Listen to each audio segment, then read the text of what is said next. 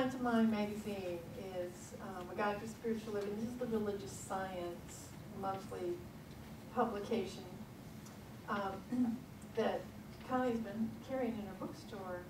I'd like to read you an article here written by Reverend Roger Teal, who's from Mount Heights Church in Denver, Colorado, which is where I'm from.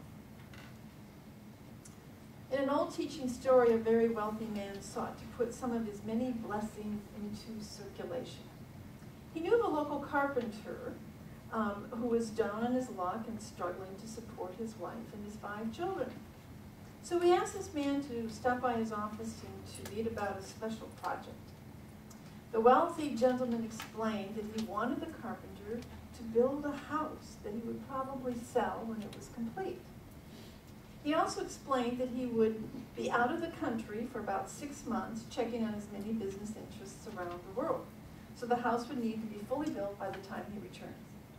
The carpenter was elated and quickly accepted the job. The 2 men agreed upon an expense budget for the materials, and the wealthy man wrote a check to cover these costs. Now the wealthy man departed on his travels, and the carpenter began building. However, from the very beginning, the carpenter had a scheme to trim costs and squeeze some hidden profit out of this job. So he cut corners everywhere he could. He used the cheapest, most inferior materials and hired inexperienced laborers and tradesmen. He insisted that they work as quickly as possible, since quality didn't matter as much as the savings he could earn through hasty construction. He covered the many mistakes with lots of plaster and paint and finished the house just in time. When the wealthy man returned, the carpenter announced that he'd finished the job and handed over the keys. The wealthy man then handed the keys right back and explained that he had never really intended to sell the home. Instead, he was having it built as a gift to the carpenter and his family. Congratulations, he said to the carpenter. You and your family get to live in the house you built.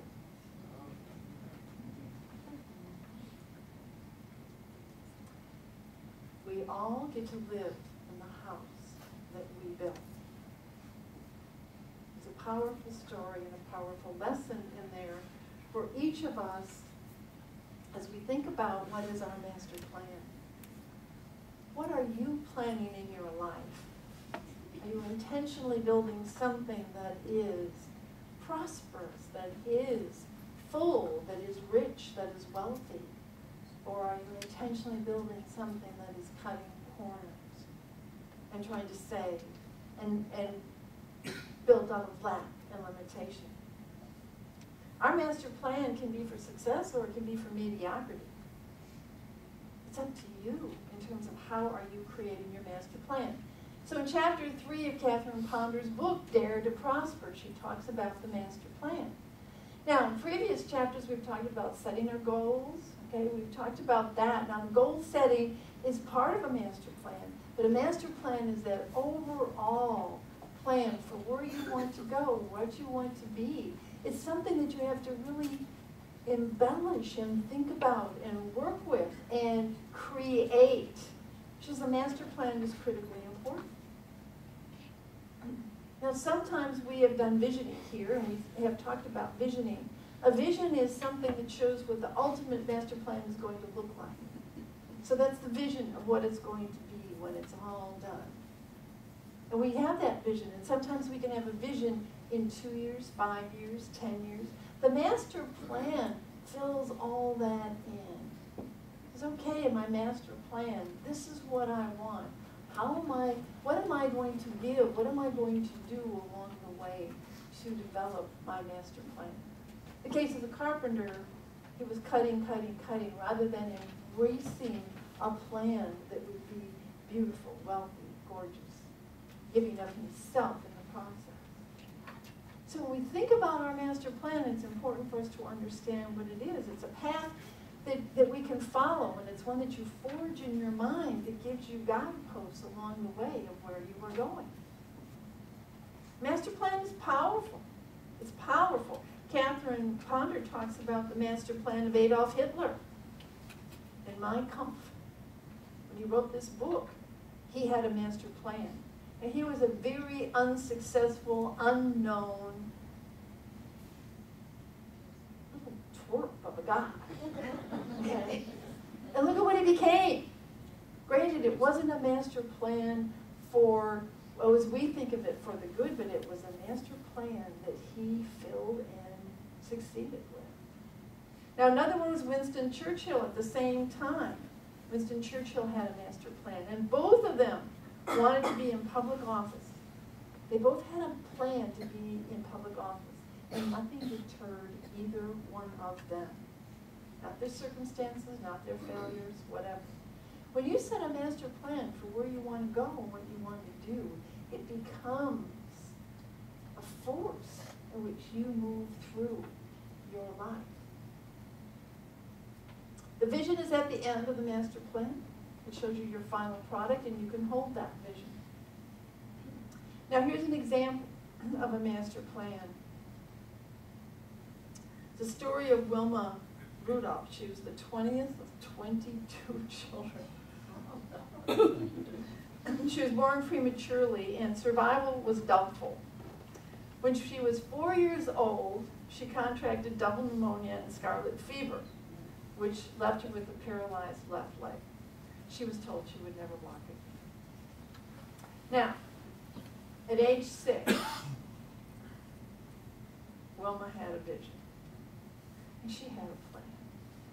At age 6, she created a vision of herself, and that was that she was a runner. Okay? In her master plan, the first step, of course, was that she would get to remove this metal brace that she had. And by age 9, she removed the metal brace and began to walk with it. By age 13, she developed a rhythmic walk that doctors had said was virtually impossible. That was a step along the way, but she was not yet running. She had a master plan. Then shortly thereafter, she did start to run, and she entered a race. She came in last, but she finished the race. For 3 years, she entered every race that she could, and in every race for 3 years, she came in last. But she had a plan, and she knew where she was going. Then she won a race, and then she won another, and then she started winning every race. And eventually, this little girl, you may have remembered her name, she was told she would never walk again, went on to win 3 Olympic medals. And that's a master plan.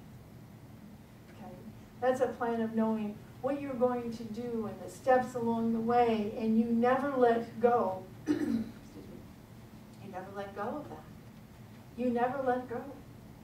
The vision is that which is within the master plan, and you hold that vision. She could see herself doing that well, and she never let go of it. Too often we have a vision and we let it go. Well, it's not working out very well. And, you know, we concede. We give in. We don't hold to it. That is the power, though, of our thoughts and our vision and our plans. You have to hold on to it. Do not settle for less. Do not compromise. Do not settle for less. Do not compromise. Don't give up. So long-term planning is the master plan. And of course, you can continue to tweak it. Because more often than not, when you have a plan, when you truly have a plan, it will start to happen faster than what you can realize.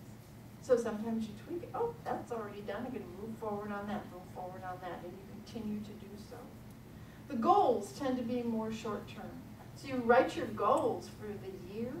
Okay, when you write those goals, you put your goals in there, and you do that, and then you have a vision, and now you're pulling together a whole master plan. In essence, with your master plan, you are creating your future in your mind.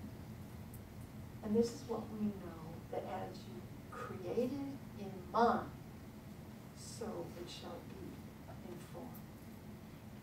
That's the unity teaching. Are you practicing what the unity Never underestimate the power of the master plan. According to Catherine Ponder, it is scientific. It's practical. It works. So you've got to start using it. Now here's an example of how this kind of works when you start to set those visions and set that master plan. Some of you may have heard of cybernetics. Cybernetics is the science of communication and control in both animals and machines. We're animals, kind of machines too.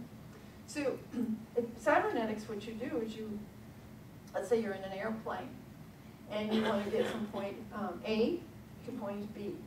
So you set the program. You know, we understand this so much more with computers now. We set that program to get us from point A to point B. Knowing where point B is, you get the plane up in the air and it flies, and it's a direct line from here to here. Well, what can impact it? The wind, the turbulence, you know, various things that might come along. And we might get distracted and want to go look at something else, whatever. But the whole point is that all the nuances of this in cybernetics all get shifted and changed. So if the wind blows it over too much this way, it brings it back. Blows it over too much this way, it brings it back. And by the time you get, you know, you get to point B. And it's a relatively straight line, even though it might go a little bit back and forth, up and down, but it gets you to point B, and it's constantly making those corrections. So here you are, point A. What is your vision? What is your ultimate goal? Your vision is over here at point B. Right? If you don't have one, I guarantee it will be the same old one you've always had, and it will be the same old unconscious patterns that you've lived over and over and over and over again. They probably were lived over and over and over again by your parents and by your ancestors and so on and so forth. So if you don't set up a master plan, if you don't set up a goal, you don't have a vision, it's going to be the same old, because it's there in your unconscious and it's powerful. So if you believe that you can make a lot of money, let's talk about money, okay? So here you are at point A and you want to be at point B and you say, I want to make $100,000 this year. But if you don't make the plan and you don't believe it and you don't do the work, what's going to happen? It's probably going to be the way it always is. And what is the way it always is you're making $25,000.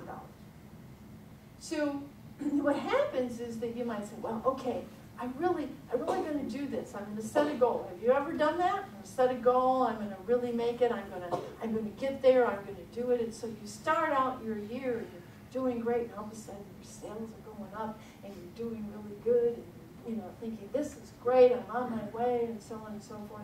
But you haven't really focused on that vision. You said it once and you're just letting it go, and you have willpower. I'm going to do it with willpower. But we don't do the inner work. We don't do the master planning. We don't work with our beliefs and our attitudes and all those unconscious things that are working in our lives. And so what happens is it automatically corrects. And so you go forth and you have a great first quarter, then, oh, boom, down, we got a bad second quarter. Well, wait a minute, I think we can come back. And so we go up on the third quarter, and I think we can do it, and boom. Ah, but then the fourth quarter goes down, and where do we end up? Right where we've always ended up at 25,000. Cybernetics. Because the ultimate belief, the ultimate perception, the ultimate plan is embedded in us. And unless you change it, you will, no matter how much willpower you use, you know how many things you do, unless you are working it always, consciously, building that consciousness, changing those beliefs, working with all of that, you will go up, then you go down, and then you go up, and then you go down.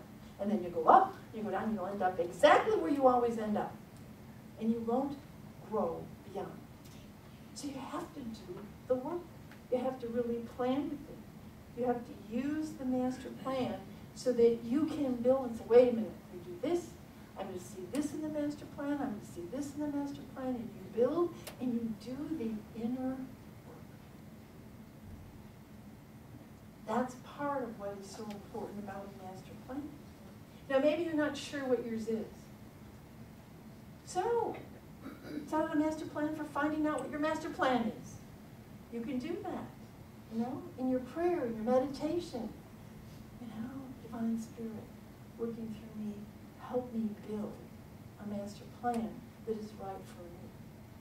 And let me step out of the way so that I don't think small, that I think big, that I open up to what is really possible in my life. So we have to think big. And sometimes we go, oh, well, no. That's hubris to think big, you know. That's being too greedy, that's being too selfish. Oh, you could come up with all kinds of reasons why it's not okay to think big.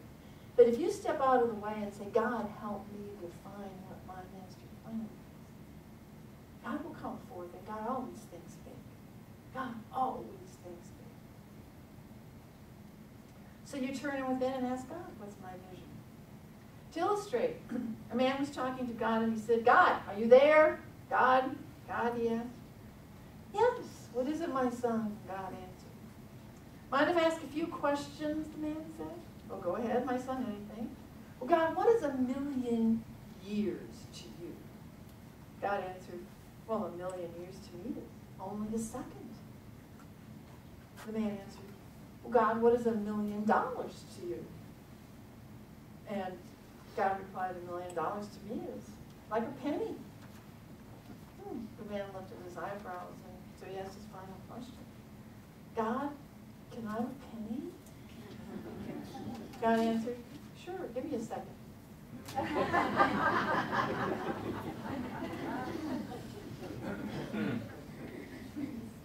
The point of the story is that we oftentimes think so much smaller than what God does, and we can think bigger in terms of creating our master plan. So the first thing you have to realize is you've got to be definite. You've got to be definite. And at the same time, you have to be flexible. You have to know what you want, begin to create that master plan, and go, okay, and then as things happen, well, wait a minute, I want something a little bit different, or I'm learning something more, you begin to shift and change that master plan. It's really important and powerful in your life. When you spend time with it, you are creating it in mind. As you create in mind today, you create your future for tomorrow. To what extent are you creating your future? If you are thinking about your past is creating your future, and you live the same old again, and you do not grow, you do not expand, you don't rise in consciousness, and you don't explore the tremendous spirituality that is within you. You know, sometimes I hear, well, I'm just fine with my life. Everything is really good. I don't need to change. We are constantly changing. And we are constantly asked to grow. And we are constantly asked to increase in our consciousness and our spirituality, to walk the path that is going to take us to greater joy, greater prosperity, greater love, greater things than we have ever experienced in our lives. But it takes some of your time. It takes some of your effort. My whole goal this month with this prosperity and working with Catherine Ponder is every week she gives you these ideas, and I've been talking about them. Are you working them? If you aren't working them, you're not going to see any change. It works if you work it. You've heard that, right? It works if you work it. The other thing that she says, be definite, you know, be prepared to be flexible. And then another thing that she says, and this is really interesting, create your master plan and then keep quiet about it. Don't talk to others about it. Only talk to those that you know, absolutely know, are going to support you. Because you don't want naysayers in your life. You don't want people saying, well, that's ridiculous. You know, how old are you? What are you thinking about doing? Do you really think? I mean, isn't it in your genetics? You know, that this is going to happen and that kind of happen? I mean, you know, it's Michael Beckwith has this great saying, you know, he says, stick the statistics. You know, no matter what is happening, no matter what may seemingly not be there for you or be possible, it is. if you hold on to that master plan. So don't share it with anybody, just let it go. It can be powerful. It can be so powerful. And so many things can happen that you have never imagined in your life. So I want you to be thinking about this week to really work with your master plan. Really put it together. Create it. Now, when all the way through, we've had all these kinds of assignments. Are you working these assignments? Are you doing it? If you want prosperity in your life, Catherine Ponder and all of the others in Unity have said that these principles work. Begin to really work with them. And you will find amazing things happening in your life. So what is your master plan? I should be able to ask any of you next week. And you'll have it. Or maybe not. You might say, I'm keeping quiet. Okay, so blessings. I just really invite you to work with it and do it because it is powerful. All right, that's all.